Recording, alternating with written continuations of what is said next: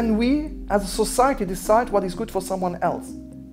People have to be able to choose. People have to be able to decide. No one is able to tell you what you have to do. It is terrible nowadays that we still have to debate about women's rights, about rights that we see in some countries where there is risk in the next weeks that women's rights are going to be weakened. And how is it possible that still in 2021 people want to decide what is good for a woman and not asking the person themselves?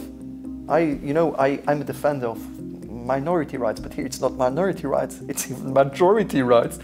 And we know my country is also active with the UNFPA about this framework to help. This really makes me crazy to think that some men think that they know better what a woman has to do than the woman herself. I will never accept that, never.